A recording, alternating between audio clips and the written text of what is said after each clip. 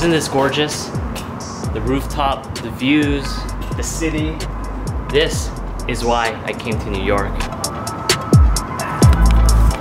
Okay, that's enough. I'm gonna go back inside. The sun's too bright for me.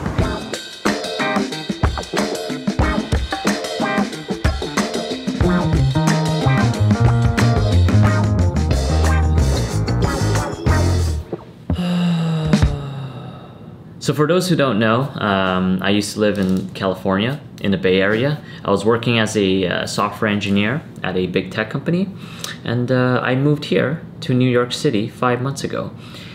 Still with the same job, but I'm working remotely now because of the pandemic. To answer why I moved to New York, I first have to talk about my life coming up to this point. Not really, actually. I'm just egotistic.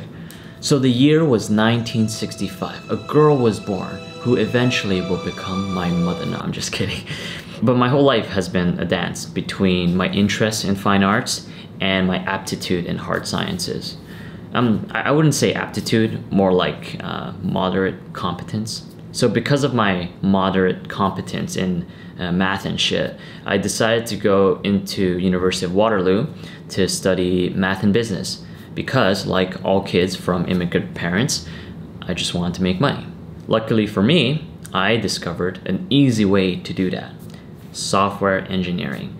I mean, you get to sit on your ass from 9 to 5 typing 5 to 6 words a minute and make 6 figures, right? So sign me up. So I transferred to computer science, did a few internships, padded my resume with a bunch of bullshit, and aimed for the top tech companies. Which is how I ended up in Silicon Valley, the city of socially inept men with no fashion sense, all starting startups to create meaning in their lives because they're actually devoid of passion. I fit right in. So what do you do if you came right out of college, debt-free because of your overpaid internships and a bunch of experience at top tech companies where it allows you to land any job in tech? You go to BuzzFeed. What? Yeah, so I went to BuzzFeed because I wanted to be famous. So I appeared in some of their videos. Oh my god, 5 out of 7. You can see a little bit of his butt crack. Not a great dick pic. But apparently, looking at penises and reacting to them is not enough to become a celebrity. So after a few months, I quit. Not only my job, but also my dream of becoming a YouTuber. I packed my bags and went to Facebook to work as a data scientist. Which is funny because that's actually how I blew up with my channel, Joma Tech. And then fast forward today, I have a super comfy job as a software engineer at a big tech company, and I have a YouTube channel with 1 million subscribers. Living the dream, right? Well, that's what you might think. But yeah, it is. No, wait, that's stupid. Wait. Then the pandemic happened, so my work became fully remote. And basically I could choose anywhere I want. And I ended up choosing New York, which is financially the dumbest decision you can make. I left one of the most expensive city to live in the most expensive city. And if you haven't noticed already, I don't make the best financial decisions. I moved to New York because I truly want to become a filmmaker, a director. And when I was a kid, I had this unrealistic, stupid dream. And it was to become a YouTuber. As I got older, I actually had another unrealistic dream, which is to become a film director. And what's the point of a dream if you don't flirt with it a little bit, right? You might ask though, why not LA? You know, why New York? Well, I think I just really like New York City, right? And New York City often gets romanticized in TV, and I think I just fell for it. I think it's the smell of piss, the rats in the subway, and how everyone looks so angry all the time. It's great.